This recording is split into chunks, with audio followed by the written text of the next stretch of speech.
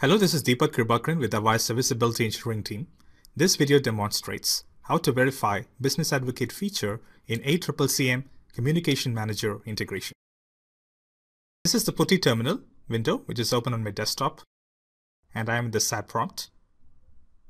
I'm connected to the Communication Manager where the ACCCM is integrated against.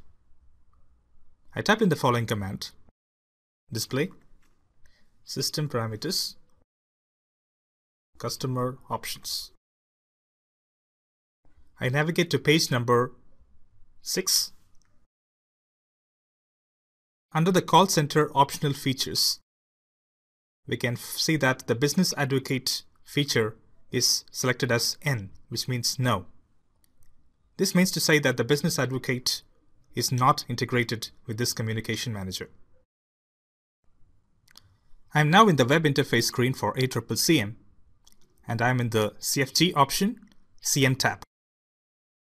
This gives us the page wherein we are doing the CM integration. I scroll down and I navigate to the Business Advocate feature.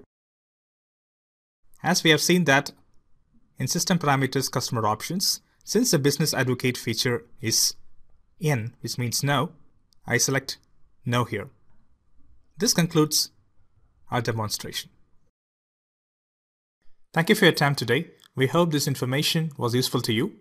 We welcome your comments, questions, or feedback at mentor@avaya.com or at Avaya Mentor on Twitter. For more details and other related technical information, please visit support.avaya.com. Thank you for choosing Avaya.